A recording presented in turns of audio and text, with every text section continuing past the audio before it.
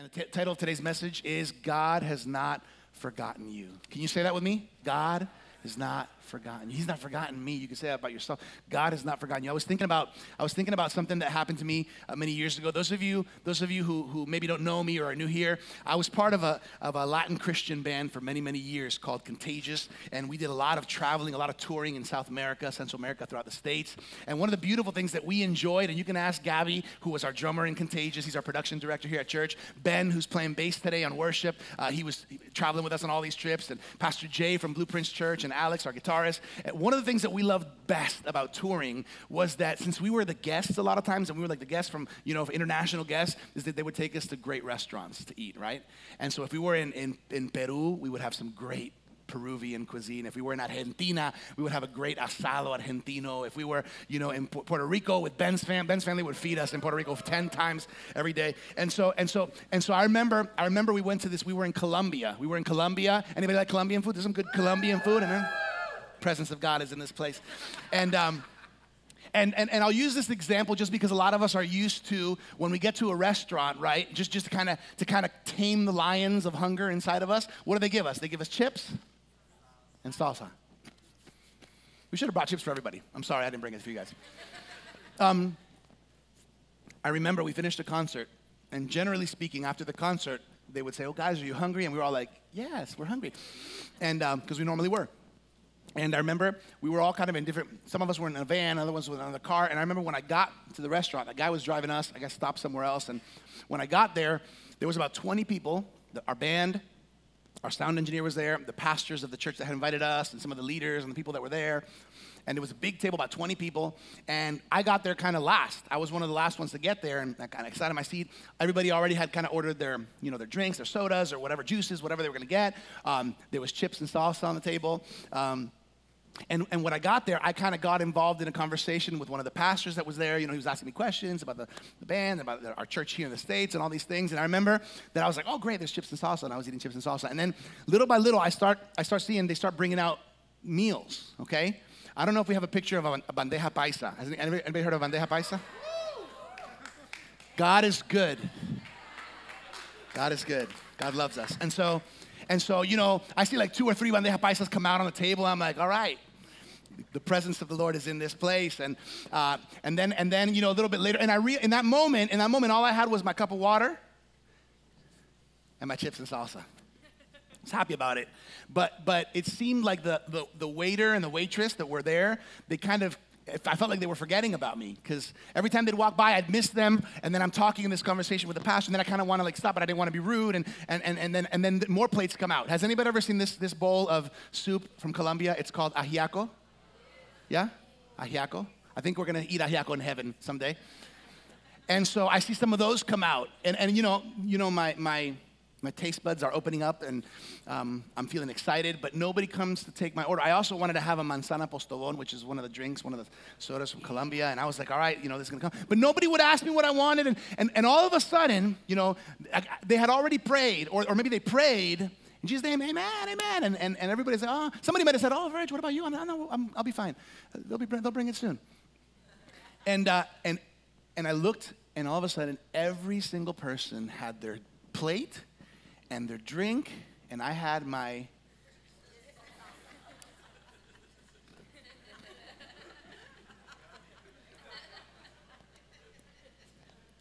and I kind of put the cup in the middle like that, and kind of like somebody can look that I'm empty and I'm dry, and I felt completely forgotten. I almost started to cry. No, I'm just kidding. Has anybody ever experienced something similar to this? Like where you're somewhere and you're like, the guy hasn't come back in 30 minutes to fill my cup, right? Or what happened? Everybody else's order is, or they just forgot, you ordered, but they just forgot to bring it to you. That ever happened before? And so we've all been, you guys see empanadas, right? So this is a perfect pictures to show you before lunchtime, right? So all this was all over the table, but my spot was completely empty. And so all of us have experienced these things. Some of us have experienced being the one that we have our food, and we're like, "Oh, yours will come out soon." Yeah, and you're just eating, right? And we've also experienced the feeling like they forgot me. They forgot about me. Some of you in your walk with God, in your relationship with God, some of you, your walk with God has never been better. Right now, you're on the mountaintop, peak experience. You're praying, God is answering. You feel God's joy. You open up the Word, and it's like talking to you, and you get it, and you're applying it in your life. And some of you right now, you're sitting at the table with your bandeja paisa, with your manzana postobon, and everything you need, right? And some of us, our walk with God right now could never be worse. Could never been worse. Some of us right now, we're facing difficult situation, and we don't feel like we're on the top of the mountain. We feel like we're in the valley, trapped. Some of you feel like you're at the table, and everybody else is eating and blessed, and you are stuck with a quarter of a cup of water and chips and salsa. You feel even cheated. Everybody else is being served. Everybody else feels blessed, and you might have even come to the point where you think, God's forgotten me. I must not matter. And so no matter where you find yourself, I think this message is important for all of us. Because if you are in a high point right now and you're feeling great, I don't mean to burst your bubble, but there will be a point where we all feel forgotten. There will be circumstances that are challenging or difficult. And if you are going through a difficult valley right now, feeling that you've been forgotten, I believe that God's Word has something to lift you up today. I believe God's Word has the possibility of encouraging us today. We're all going to have moments at the top of the mountain. We're all going to have moments deep in the valley. That's not the question. The question is not, are we going to have valley moments? That's not the question. Because sometimes we have this wrong impression that, I'm a Christian now, I don't have problems. That doesn't work that way. We live in a fallen world. So the question is not, will we have valley moments? The question is, how do we respond and react when we find ourselves in adverse circumstances? And the key, what God's Word challenges us to over and over, is to fix our eyes on Jesus Christ. And we stop focusing and fixing our eyes on our problem that we're facing. We need to focus on what God wants for us, how He can get us out of it. And when we focus on the who and not the what, we begin to understand that God has a purpose even through the valleys of life. And so even though our problems sometimes change, we change, circumstances change, I want to remind you that God never changes. So before we get into the Word, can I just pray and ask God to speak to us through His Word today? Let's pray. Holy Spirit, we ask you to speak to our hearts today, Lord. Today, there's a lot of us that are here that are feeling strong and good. Some of us are feeling weak and empty, Lord, but no matter where we are, you and your Word find us. I pray, Lord, that the seeds of truth of your Word would be planted in the hearts and lives of every one of us here and watching online, that the soil of our hearts would be fertile, and that those seeds would grow, flourish, and give much fruit. We pray for this in Jesus' name. Amen. If you have your worship guide, the first verse in there is Hebrews chapter 13, verse 8. This is a great verse to not only memorize, but to have in your heart. And this is what it says. It says, Jesus Christ, help me out, is the same yesterday and today and forever. One more time. Jesus Christ is the same yesterday and today and forever. Now here's what I find. I find that most of us are in agreement with 2/3 of this verse most of the time. There's 1/3 of it that's challenging for us. I think most of us are in agreement with the first part, and you can fill out that first blank with me in the worship guide if you want to follow along. We're in agreement with this statement. Jesus Christ was great back then. When we think about the Gospels, Matthew, Mark, Luke, and John, and we read the stories of who Jesus was and what Jesus did back then, we're in agreement. Jesus Christ was great back then, right? When we understand who and how Jesus was. Do we agree that we've all seen people change and we ourselves have changed? Do we agree with that? The difference with Jesus is that He's never changed. He is the same when? Yesterday and today and forever. We can all recognize when we read about Him, man, Jesus was great back then. Jesus did great things in those times. Jesus walked on water. Jesus healed the sick. He gave sight back to the blind. He raised a few dead people. Jesus took a kid's Happy Meal and fed 5,000 men and their families. He supersized it. He walked on water. Jesus did amazing things. He set and delivered people who were captive, oppressed, and possessed by demons. Like, he set people free. He broke chains. He loved on people.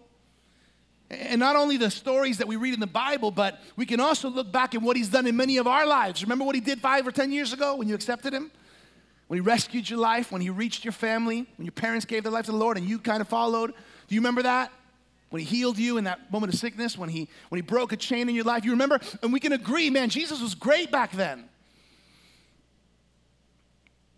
The second part that we in agreement is the third part of the verse, kind of skipping the middle part. We would all agree with number 2, Jesus Christ will be great when we get to heaven, right? Jesus Christ will be when in the future. We can believe this. We can agree with this. We can agree with the fact that Jesus Christ will be great when we get to heaven, because is it not true that this is one of the greatest promises that we believe in and believe for? Heaven, right? That the kingdom of heaven is going to be something amazing. Everybody that I talk to wants to go to heaven, even if they don't believe in God. One day in heaven, I'm going to be reunited in heaven, right? Even people who don't believe in God or his word, people want to go to heaven, and it's ironic because everyone wants to go to heaven, but nobody wants to die. That's one of life's ironies. Because the only way to get to heaven is when we die. Everybody wants to go to heaven, but nobody wants to die. For all of us that have believed and trusted in Jesus Christ, our hope is the reward of heaven. Can I get an amen? That one day we will be in this incredible place where there is no injustice, where there's no sorrow, where there's no pain, where there's no fear, where there's no sin, where there's no sickness, where there's no poverty, where there's no suffering, where there's no hurt. And everything that's wrong with this world will not be wrong there, where there's no corrupt governments and corrupt presidents and lying and stealing. Because we'll be in the presence of our Lord and Savior, Jesus Christ, our God, our Lord of Lords. And nobody will have a problem proclaiming God's greatness and how good Jesus is. When? Then. So we don't have issue believing that Jesus Christ was great back then. We don't have a problem believing that Jesus Christ will be great when we get to heaven. The tricky part is point number 3. Fill that out with me. Jesus Christ is good right now. And so again, it's easy to say amen when we feel like things are going well. But when I say Jesus Christ is good right now and you're going through a challenging, adverse circumstance, it's kind of hard to say amen. This point is tricky for a lot of people, for a lot of us when we're going through struggles. Accepting this, that Jesus Christ is good right now. Again, we can see that he was good back then. We can see that he's going to be good in the future in heaven. But now, you might say, Pastor Virgil, you don't know what I'm going through. And you're absolutely right. You might not know what I'm going through. And despite that, I don't know what you're going through, and I believe you, but spiritual maturity is when you and I begin to understand that our circumstances do not change Jesus Christ's character. Do you understand? My circumstances, whether good or bad, whether peaceful or rough, do not change the character of who Jesus Christ is. We tend to confuse this. Why? Because we change ourselves. But we learn in Hebrews 13:8, Jesus Christ is the same yesterday and today and tomorrow. But what if my circumstances change? Jesus Christ is the same yesterday and today and tomorrow. But what if I'm not joyful, I'm not happy, I'm not feeling peace today? Jesus Christ is the same yesterday and today and tomorrow. But what if nobody's coming to feed me, Pastor? What if I'm empty and they forgot about me? Jesus Christ is the same yesterday, today, and forever. Our circumstances change. We change. We're happy. We're sad. We're up. We're down. But Jesus is the same. And there's something powerful in the stability of Jesus and the stability that it can bring to our lives to understand that none of what happens in our lives affects or impacts the character of Jesus Christ. Unfortunately, our character wavers and fluctuates.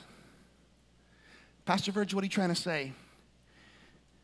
What I'm trying to say is that when we're up in the pinnacle top, mountaintop moments of life and everything's going great, guess what?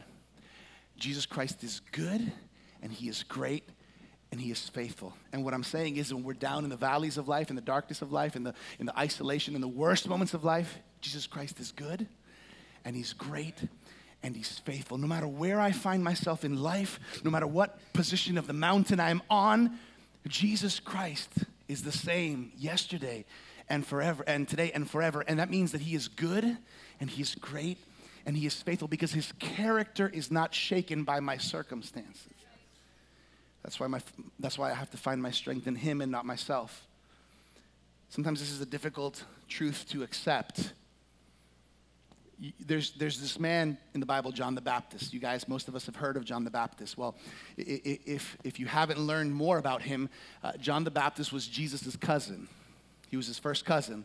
And he is one of the heroes that we find in the New Testament in the Bible. John the Baptist, because he was Jesus' cousin, grew up with Jesus. He knew Jesus well.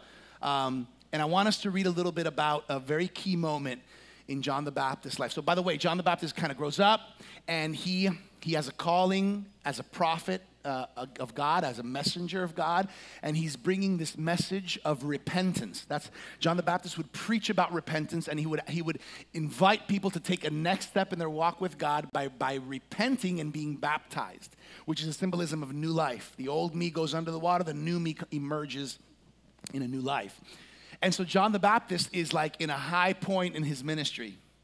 How high is it, Pastor Virg? John chapter 1, verse 29. Read with me. John chapter 1, verse 29. It says, the next day, John saw Jesus coming toward him, and he said, here's the famous words from John. He says, behold, the Lamb of God who takes away the sin of the world. Why did John say this about Jesus? Remember, in those times before Jesus, the only way that people would receive forgiveness of their sins was with the shedding of blood. Shedding of what blood? Of a worthy animal sacrifice, which in most cases was a pure, perfect, without blemish lamb, right? This is what they would do. We see this even when the people of Israel celebrate Passover. It's part of the process. The slaughtering of a lamb, the shedding of the blood, the placing it on the altar, right? In order to receive forgiveness of sins. And John says of Jesus, behold, the what? The Lamb of God that takes the sin of the world, because the only way that our sins could ever have been forgiven was with the shedding of the blood of a perfect, without blemish, worthy sacrifice who was Jesus on the cross. That's why the fact that he shed his blood was so important, because that's what allows us to be able to receive forgiveness when we accept Jesus as our Lord and Savior. So John, in this moment, John the Baptist is so excited and captivated by Jesus that he says this great declaration. He had no problem identifying who Jesus was in this moment. Can we be clear on that? He had no problem declaring what he declared. Look at verse 30. He says, this is he of whom I said, after me comes a man who is preferred before me, for he was before me. I did not know him, but that he should be revealed to Israel. Therefore, I came baptizing with water. So John the Baptist is trying to say that all this that I've been talking about to you guys is all about this guy. It's all about Jesus. And you have to understand, John the Baptist is in the most successful peak season of his ministry life, of his leadership. He's got disciples that follow him, and the people are coming to hear him every day. People are getting baptized. John the Baptist is up on the mountain. He's sitting at the table with his bandeja paisa, everything he needs. He is well served. He does not feel forgotten. He is up on the top of the mountain. Things are going good.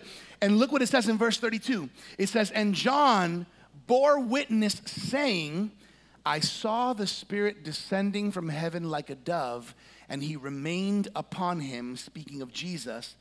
And it says, I did not know him, but he who sent me to baptize with water said to me, upon whom you see the Spirit descending and remaining on him, this is he who baptizes with the Holy Spirit. And I have seen and testified that this guy right here, this guy is the Son of God. John is declaring boldly and faithfully and clearly, without a shadow of a doubt, Jesus is the man.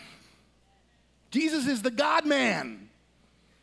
Jesus Christ is the one we've been waiting for. And he's referring to this moment when John is baptizing Jesus, one of the most incredible experiences in John the Baptist's life. One of those moments where he's on the top of the mountain. Can I say something? It's not hard to praise and to worship and to recognize God when we're on the mountaintop.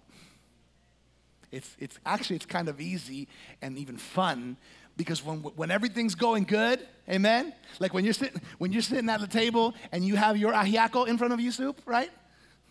It's easy to say, God is good all the time and all the time. It's easy to say that when you feel remembered and not forgotten, when you feel like you're on the top of the mountain. It's easy to feel that way when your baby's born and he's healthy.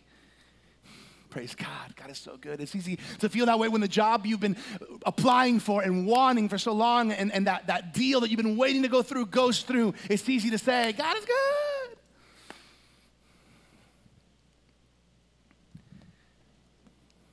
It's easy to praise and to be clear on what we think about Jesus Christ when the tests come back with good report from the doctor. And so John the Baptist confesses who Christ is clearly and boldly and identified him in this high mountaintop moment of his life. Now remember, John the Baptist was a prophet, which means he was a person chosen by God to be a messenger, to bring message from God to people. And because he was a prophet of God, he always spoke the truth. And he always spoke the truth when God wanted him to speak the truth. And a lot of times people don't like to hear the truth. Why? Because the truth hurts sometimes. And so a lot of times when a prophet would speak, sometimes it would be a message from God as a warning. Sometimes it would be a correction from God, or it would bring conviction. And so in those times, there was this king that was ruling, King Herod, right? And this King Herod was not a good king. He didn't really fear God or love God. Herod was committing adultery. And John the Baptist, as a prophet of God, God was sending him over and over to come and kind of point at Herod and say, Herod, you're committing adultery. Like John the Baptist was coming to Herod and telling him, because God was asking to do so, you're committing adultery, until finally King Herod got sick of it and he sent John the Baptist to jail. There's a lot of other circumstances, right? And so remember, when John the Baptist was in his mountaintop moment, what did he say? Behold, the Lamb of God who takes the sin of the world. This is the Christ. This is the one we've been waiting for. But we see a different story in Matthew 11. Let's jump to Matthew 11. In Matthew 11, remember the Gospels, Matthew, Mark, Luke, and John, they tell a lot of the same stories, or they tell consecutive stories. It's from 4 different perspectives, 4 different writers. But a little bit later, after that had happened, after that whole John the Baptist baptizes Jesus, Jesus begins his ministry. Jesus begins to go throughout, doing what he does. And, John kind of continues his thing too. And then at one point, John the Baptist confronts Herod. They put him in jail. So Matthew 11, verse 1, John is in jail and he starts hearing about what Jesus is doing. And it says, after Jesus had finished instructing his 12 disciples, he went on from there to teach and preach in the towns of Galilee. When John, who was in prison there, heard about the deeds of the Messiah, he sent his disciples. So John sent his own people that were following him, his disciples, to ask Jesus. Look what he asked. Hey, guys, go ask Jesus. Are you the one who is to come? Or should we expect someone else? It's probably like just ask him just really softly. Like, are you the one, Jesus? Are you the one? Or is there somebody else? Is it me, or are we seeing a different John from John chapter 1 here? This is a different John the Baptist from John 1 that we're seeing in Matthew chapter 11. Because in John 1, we saw a pumped up, confident, bold John the Baptist identifying and declaring clearly who Jesus was. But now when his circumstance is that he's in jail, he's not making this bold, strong declaration about Jesus. He's actually asking a question to Jesus saying, was I mistaken? Is it you, or is there somebody else that's going to come? Because John had an expectation. You can fill out this next blank with me. When we're in jail, that is when we tend to question God's character. Pastor, I've never been to jail. It's a symbolism, okay? When you're in a tough moment, a bind in life, that is when we tend to question God's character. All of us have had moments where we feel trapped. We've all been there. In fact, you might be there right now. And the question in your mind is, has this been worth it? Has it been worth it to follow Jesus? Has it been worth it that I've been coming to church for the last 7 years? Has it been worth it to come with my parents and believe in Jesus? And a lot of times when we're in these circumstances, we question not only ourselves, but we question and doubt God.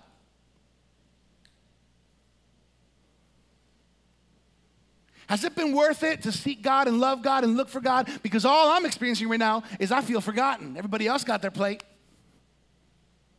Look at them. They're doing great. Look at her kids. Her kids aren't going through the issues that my kids are going through. Look at their marriage. They're doing wonderful. What about us? It's got chips.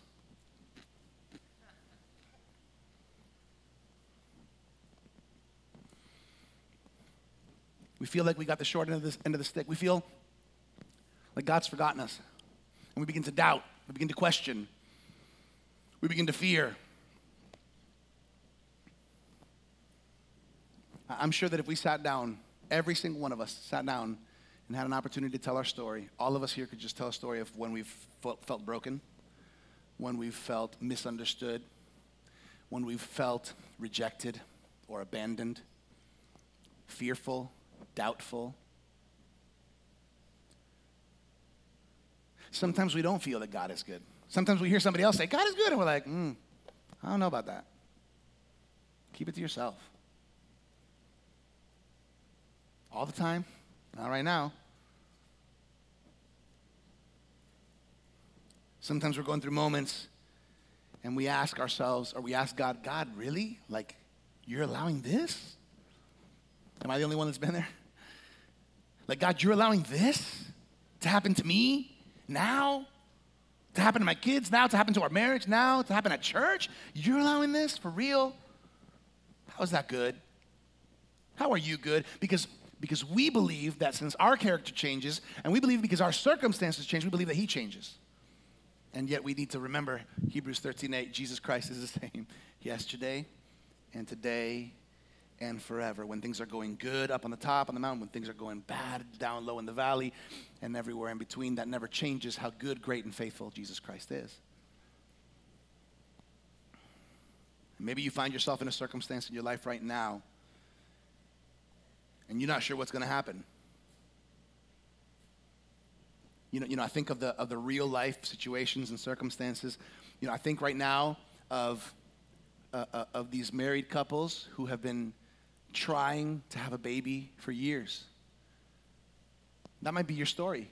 And you've been trying to have a baby for years, and like you want to celebrate and you want to say God is good, but then you have your friend and they're having their baby, and then this other family, they just literally got married and they're having twins, and you're over here for 7 years trying, and you're like, all I got is chips and salsa. Like everybody else is getting their portion. What about us? Or maybe you lost a loved one recently. There's a brother from our church that right now is out of town. He lost his mother. And there's no words that we can say that can compensate for the feeling of loss or the feeling of sadness when you lose somebody that you love, but it might be hard to respond all the time when somebody says God is good when you're going through that. Or when you've been diagnosed with something unexpected, or your kid's been diagnosed with something unexpected, and then you feel, why is everybody else served and you forgot me? You forgot me. My cup is empty. Or you've been waiting for that job, and it's crazy because you just see everybody else celebrating their victories, and wow, that person, doesn't even have as much experience as me in this, and look, they have a job, and all these and doubt and everything comes into my mind, and look, and how come how come his life is so good? Look, he has no issues with school, and he has no issues with getting along with friends, and he has no issues with his parents, and how come, but I'm stuck here, my chips and salsa. And these thoughts and these emotions invade our soul, and we ask ourselves, is God good? Is God really good? And so I'm not sure what it might be with you, But all I know is that you can fill out the next blank. We all will face circumstances in our lives that will cause us to doubt that God is good. All of us will face circumstances in our lives that will cause us to doubt that God is good.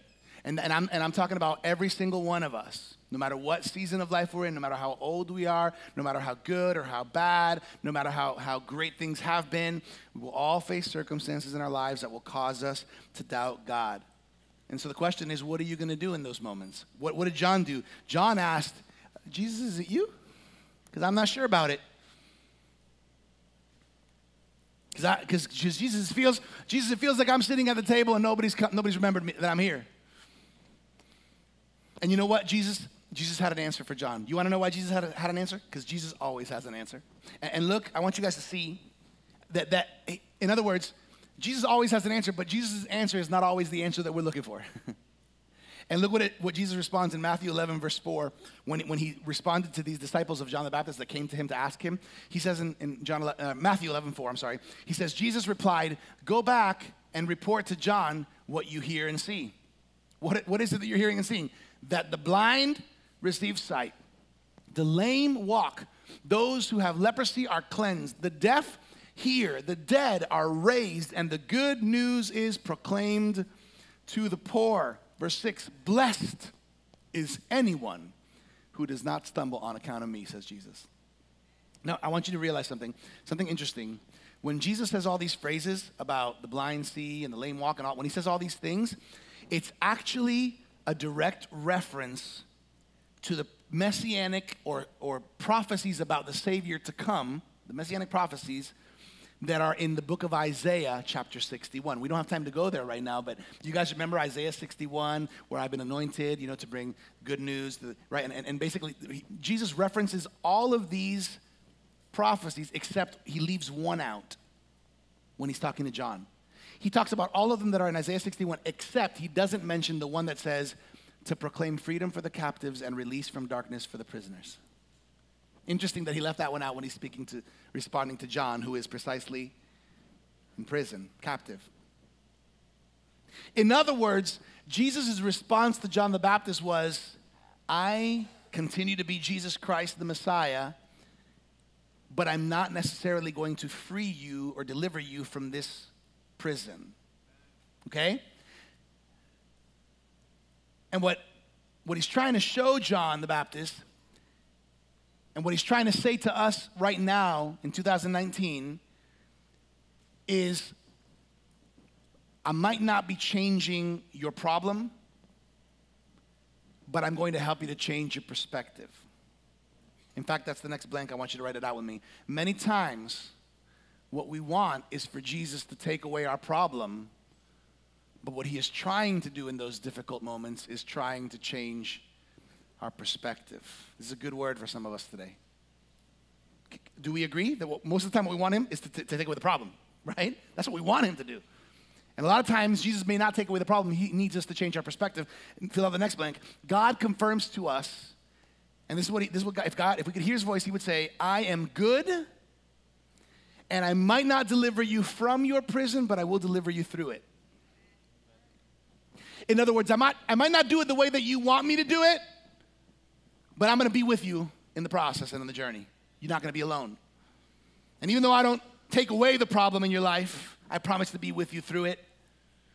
And that's the miracle, that every time we want Jesus to set us free from prison, and you know what? There's stories in the Bible that Jesus does set them free from prison, right? We've seen it. Jesus can do it. He's demonstrated it. But many times in life, he's not going to deliver us from our prison, but he will deliver us through our prison. Because you know what happened to John the Baptist after this whole situation, right? Did they cut his hair? Yeah. They cut his head off.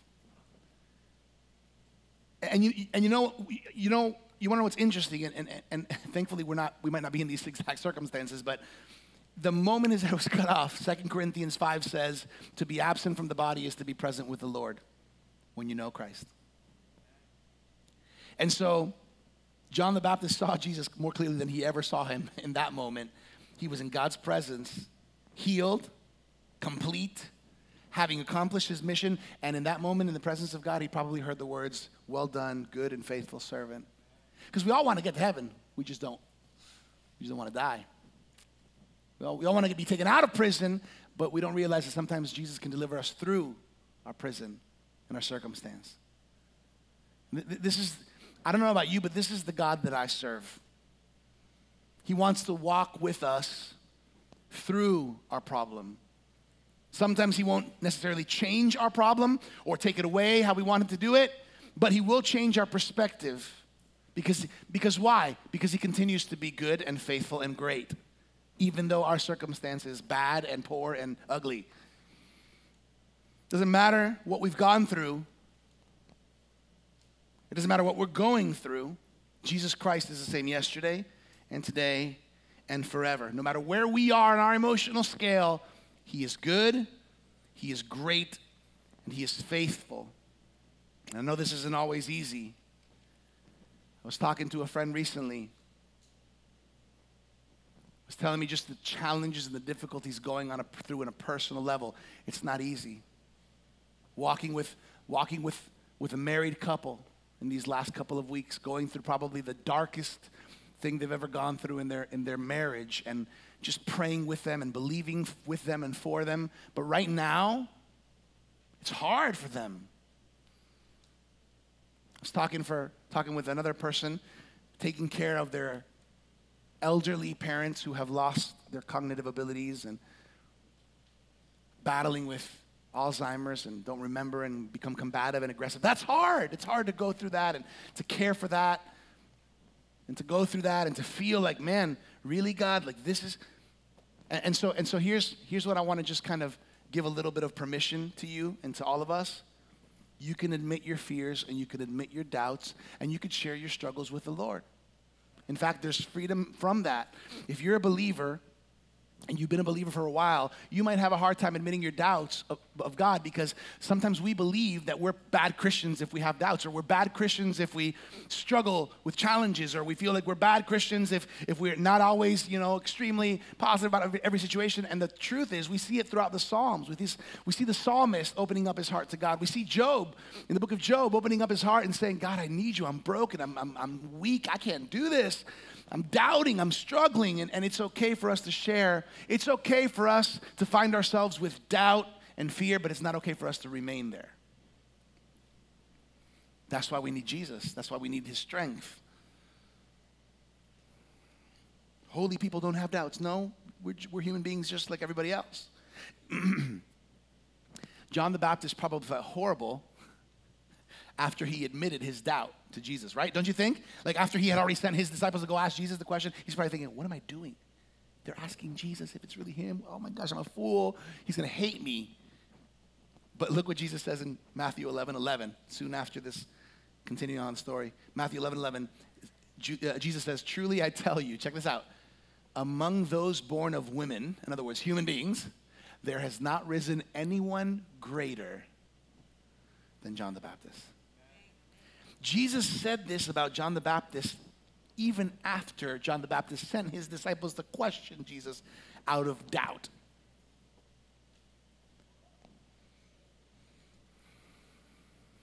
I think that it pleases Jesus when we're sincere and open and honest, and when we don't fake things with him. And I know that many of us here need to hear this today, because many of you are trying to be strong in your own strength. But let me tell you, there's an end point to your strength. Your strength is finite, and so is mine. And when we try to do things in our own strength and understanding, we will always reach our limit. And a lot of us have maybe reached it before. And what the Lord wants us to know is that we can trust him and we can share our burdens and release them upon him. Point number 4, if you fill that out with me, point number 4. This is what I want you to hear today. Jesus Christ is greater than my problem. My problem is big, I understand, but Jesus Christ is bigger. This circumstance is horribly great, awful. Jesus Christ is greater, is bigger. He is greater than what you are going through. He is greater than what I am going through. And praise God If everything is going good in your life right now, praise God. But let me tell you, you might find yourself with chips and salsa in a little bit. Feeling forgotten. It happens. You might find yourself feeling like you're in a prison.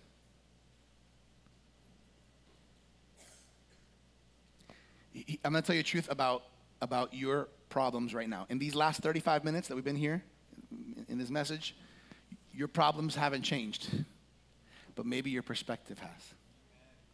In this 35, 40 minutes here, my problems haven't changed, but God, through his word and through his Holy Spirit, can change my perspective, which will change my response. And rather than falling in despair and frustration and doubt and fear, I can turn that around and find a confidence in the fact that even though I change and my circumstances change, Jesus Christ is the same yesterday and today and forever. I love the story in Exodus chapter 3, and I'll close with this. You remember Moses? Moses is out, doing what he's supposed to be doing, and then this bush gets on fire, and God begins to speak to Moses through this burning bush. You guys remember the story, right? And what the voice of God speaks to Moses is, hey Moses, I need you to go tell the people of Israel, my people, your people, tell them that I'm going to set them free from slavery in Egypt. You guys remember the story, right? God tells him that. And Moses wasn't this confident leader at that time. Moses says, God, if they ask who's sending me, what should I say? You guys remember what he said? God says, if they ask you who's sending you, tell them that I am sent you. I am. Everybody say, I am. Note that God didn't say, tell them that I was is sending you. God didn't say, tell them that I will be is sending you. God said, tell them that I am is sending you. Pastor, what does this have to do with my situation and my issues that I'm going through? Well, I believe that God's name speaks to your situation and mine alike. Because when God proclaims his name, he's proclaiming that he is who he says he is, and that he is doing what his word says he does, and he says to you, I am with you. He says to you, I am the one that will never leave you or forsake you. I am the one who has called you. I am the one who gave you a name and has given you purpose. I am the one who strengthens you. I am the one that sustains you. I am the one that will never leave you or forsake you. I am the one that began a good work in you and will continue it until the day of Jesus Christ. I am the one who lifts you up when you are down. I am the one who strengthens you when you are weak. I am the one who breathes life into you when you are dead spiritually. I am the one that opens the doors that nobody else can close. I am the one who always has been and who is and who will always be. And he says that to you today, and he speaks it into your problem. He speaks it into my adverse circumstance. He speaks it into our prison. He speaks it into our empty table.